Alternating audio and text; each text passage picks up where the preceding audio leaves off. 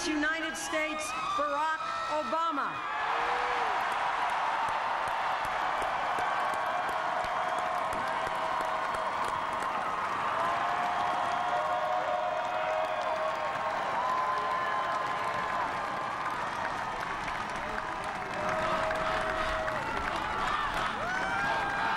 Thank you. Thank you.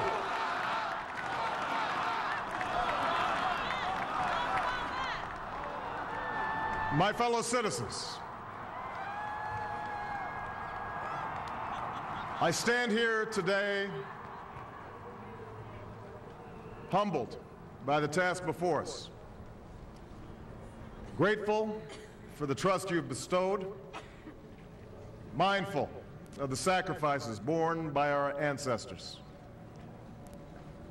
I thank President Bush for his service to our nation.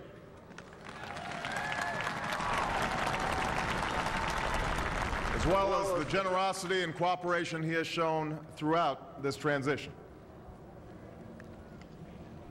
44 Americans have now taken the presidential oath.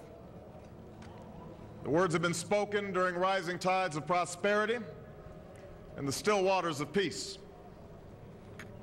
Yet, every so often, the oath is taken amidst gathering clouds and raging storms. At these moments, America has carried on not simply because of the skill or vision of those in high office, but because we, the people, have remained faithful to the ideals of our forebears and true to our founding documents. So it has been, so it must be with this generation of Americans. That we are in the midst of crisis is now well understood. Our nation is at war against a far-reaching network of violence and hatred. Our economy is badly weakened, a consequence of greed and irresponsibility on the part of some, but also our collective failure to make hard choices and prepare the nation for a new age. Homes have been lost, jobs shed, businesses shuttered. Our health care is too costly, our schools fail too many, and each day brings further evidence that the ways we use energy strengthen our adversaries and threaten our planet. These are the indicators of crisis, subject to data and statistics. Less measurable, but no less profound, is a sapping of confidence across our land. A nagging fear that America's decline is inevitable, that the next generation must lower its sights. Today, I say to you that the challenges we face are real. They are serious and they are many. They will not be met easily or in a short span of time. But know this, America, they will be met.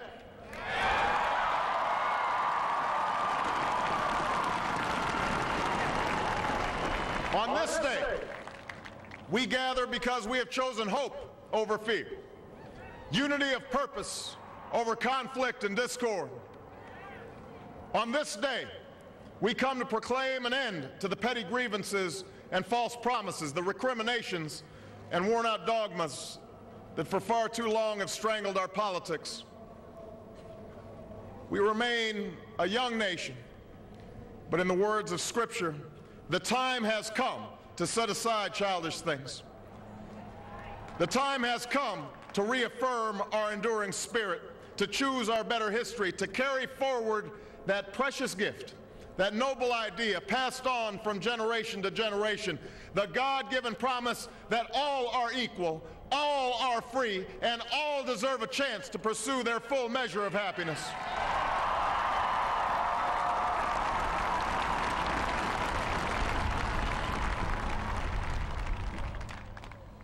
In reaffirming the greatness of our nation, we understand that greatness is never a given. It must be earned. Our journey has never been one of shortcuts or settling for less. It has not been the path for the faint-hearted, for those who prefer leisure over work or seek only the pleasures of riches and fame. Rather, it has been the risk-takers, the doers, the makers of things, some celebrated, but more often men and women obscure in their labor, who have carried us up the long, rugged path towards prosperity and freedom. For us, they packed up their few worldly possessions and traveled across oceans in search of a new life.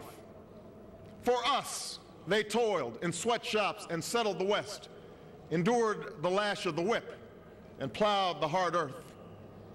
For us, they fought and died in places like Concord and Gettysburg, Normandy, and Khe Sanh.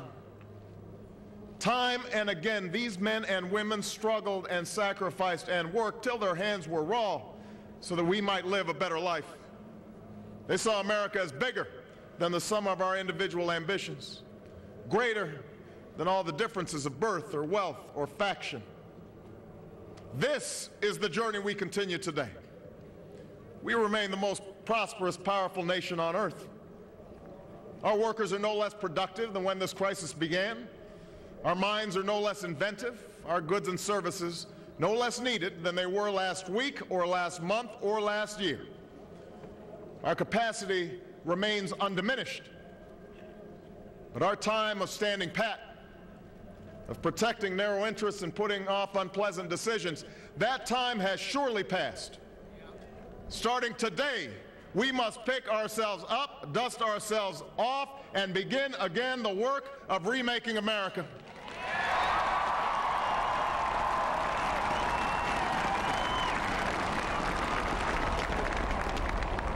For everywhere we look, there is work to be done. The state of our economy calls for action, bold and swift, and we will act, not only to create new jobs, but to lay a new foundation for growth. We will build the roads and bridges, the electric grids and digital lines that feed our commerce and bind us together. We will restore science to its rightful place and wield technology's wonders to raise healthcare's quality and lower its cost. We will harness the sun and the winds and the soil to fuel our cars and run our factories, and we will transform our schools and colleges and universities to meet the demands of a new age. All this we can do. All this we will do. Now, there are some who question the scale of our ambitions, who suggest that our system cannot tolerate too many big plans. Their memories are short, for they have forgotten what this country